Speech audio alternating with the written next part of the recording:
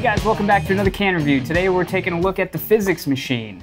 This is a draft pour machine that you can find on the internet, and it is supposed to mimic kind of a more draft pour. It takes like an existing like canned beer or a bottled beer, and it turns it into that kind of drafty style beer that you would normally get at the bar. Now this thing came with a USB charging cable. It also operates on batteries, and you put those in here in the back. Two AA batteries, which is not bad for an item that big.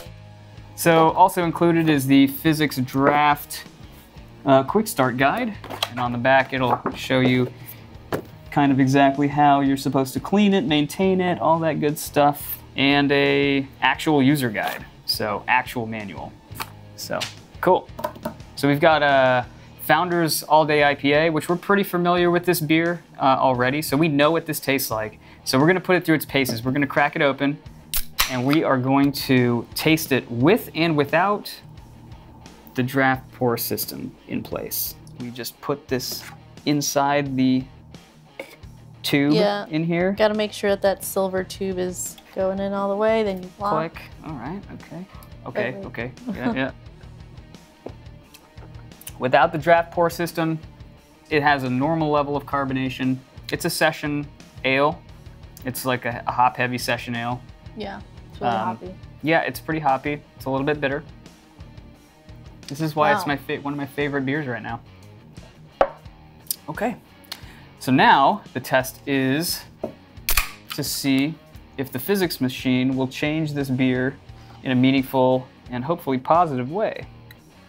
So you put the little tube in the can. There we go.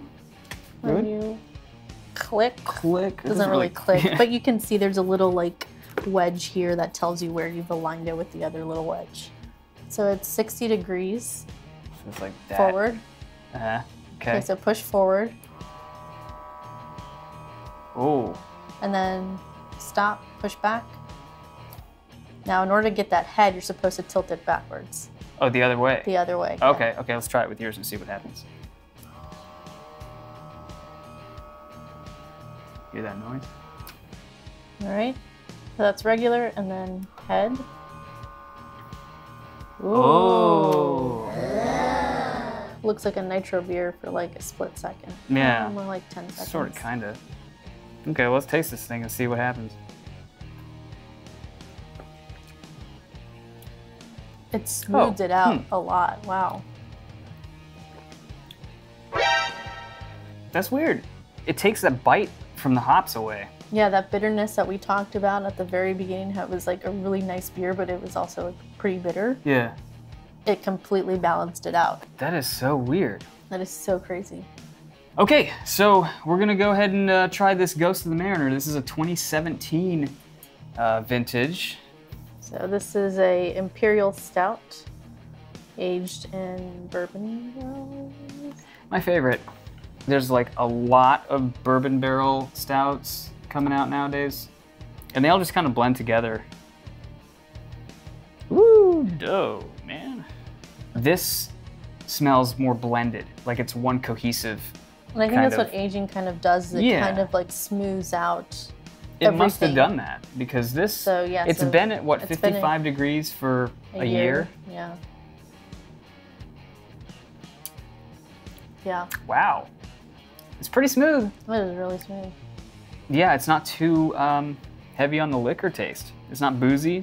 You get it on the nose, but when you drink it, it's a whole different experience. Yeah, that's crazy. It like blends into the beer. That's really nice. Like it's one flavor now. That's really good. That's super smooth, wow. Ironically, today is the 2018 release date for this same beer. It's ironic, but cool. Yeah. Okay, so let's now try it in the Fizzics system. We have just cleaned it, so it should be good to go. So this will fit, right? Yeah, it's supposed to fit all bottles and sizes, including the 32 ounce and a 500 and a 750 milliliter. Let's take a look at this on the inside. Like, how deep does this go? It goes pretty deep. Yeah, it has to. It goes, yeah, it goes like up to here. So this is... Up to this black portion right there. Yeah, I don't know what's... This is what, 750, I think? 1 pint, 6 ounce. Yeah, it's about a 750. Yeah, 750. So this time I'm gonna try to do this correctly.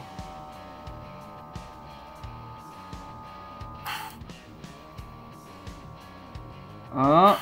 Uh-oh. Uh-oh. Failure. Huh. There There it goes. All right. Okay, there we are. Oh my god. Yeah, it's acting like it has nitro in it. That is so cool. It's awesome. Okay, your turn. Okay. You do it.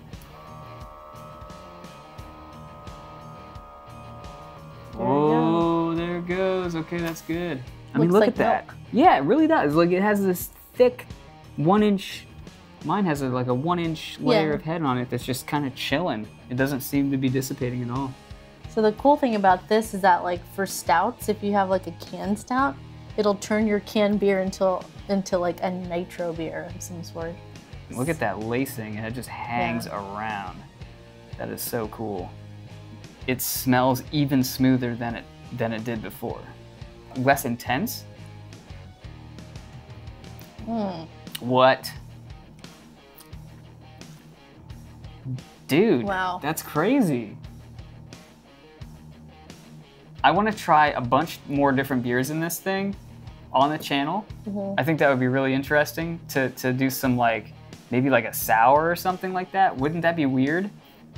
Yeah, I mean... Would that be better or worse? I don't know. I don't know. How much was this machine? So this was $120, like $129. This is the brand new latest version because the other two versions are even cheaper than this. The second version looks just like this, except it's not USB compatible. It's only battery operated, and I don't think it's not compatible with all the bottles. Okay. Those were the two big differences. This one's USB compatible, and you can put pretty much any, with the exception of a 64-ounce growler, pretty much anything in it. Yeah, the original one was specifically made for like growlers. Okay, got it. So that's for like a 64-ounce growler. You stick it the exact same thing, but much larger. Well, I have 2 complaints already. 2 very minor complaints. One is that every time we switch a beer out of this thing, we have to clean it. If you want an IPA and then you want a stout, you gotta go clean the machine in between. So that's potentially a drawback for some people. We've been just taking a glass of water and putting it in here, and you're supposed to run the machine for 4 or 5 seconds. We'll put another glass under here and just run it for 4 or 5 seconds. But it's a whole process. Like, if this machine isn't on your countertop, then you're gonna be transporting this thing back and forth all the time. Not only that, but after you use the machine, you can't let it sit dirty. Like, you have to clean this thing every single time you use it. So, but it's nice that it's just water, so it's not like this whole process where you have to deal with brushes and chemicals and nothing like that. So that's a plus. Yeah, that's true. I mean, the only downfall is you do have to clean it out, especially when Welcome to the world of beer. I didn't expect it to work quite as well as it did. It definitely has given both of these beers a different character and a different flavor that I wouldn't otherwise have gotten. So, I mean, in that, I see value there. $130 value? Depends who you are. I think if you're a craft beer aficionado and you love craft beer and you love everything about it and you really like buying different kinds of beers and different, especially with this one, different sizes of beers like we do, then there's definitely value in spending the extra cash for the Busta, you know, USB capable version. But I think for your everyday consumer, maybe one of the other ones. Yeah, like I think the cheaper one people would go for. I would definitely spend the money on this thing for sure. All right, guys, well, that does it from us. We hope you enjoyed watching the video as much as we enjoyed drinking the beer. Be sure to like, comment, and subscribe, and hit that bell button for notifications when new videos come out. Until next time, stay crafty.